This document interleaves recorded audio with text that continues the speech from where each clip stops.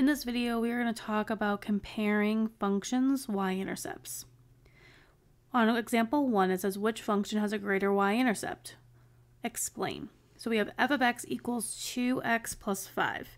This is a linear function. I know that because it is of the form y equals mx plus b. We learned back in Unit 2 that b is the y-intercept of an equation written in slope-intercept form. So if f of x equals 2x plus 5 is in slope-intercept form, then my y-intercept, b, is at 5. And so that would be the point 0, 5. If you weren't sure, you could pull up Desmos. And if we go to that graphing calculator, maybe. There we go. And you could type in 2x plus 5 in Desmos, and you could click right on that y-intercept, 0, 5. For g of x, we are given a graph. And I can tell that this graph is exponential because I have an exponential growth curve. Our y-intercept is where our graph crosses our y-axis. And so that is happening at this point right here. This is the point 0, 1. And we want to know which one has a greater y-intercept. So which one is greater, 5 or 1? 5 is greater. So f of x has a greater y-intercept because 5 is greater than 1. Let's look at example 2. On example 2, it says, which function has a smaller y-intercept? Explain. On h of x, we're given a graph. This is a graph of a parabola. I know that because it has that U shape.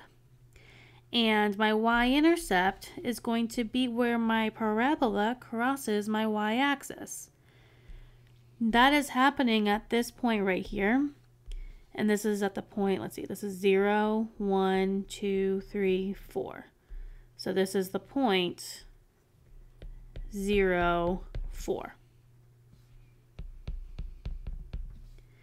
For m of x, we are given a table of values. Your y-intercept will always occur where x is 0. So that is happening right here at the point 0, 8. We want to know which function has a smaller y-intercept. So which one is smaller, 4 or 8? 4. So h of x has a smaller y-intercept because 4 is less than 8. And then if we look at example 3, it says, which function has a greater y-intercept? Explain. For p of x, we are given a table of values, and we know that in a table of values, your y-intercept will always be where x is 0, and that's this equation right here, or this row right here. So my y-intercept is at the point 0, negative 1. For b of x, we have b of x equals negative x squared plus 3. This is a quadratic equation. I know that this is quadratic because my highest exponent is 2. So what I'm going to do is I am going to go ahead and type this equation into Desmos. So I'm going to have negative x squared plus 3. And that y-intercept is right here at the point 0, 3. We want to know which of these functions, p of x or b of x, has a greater y-intercept. So which is greater, negative 1 or positive 3? Positive 3, so b of x has a greater y-intercept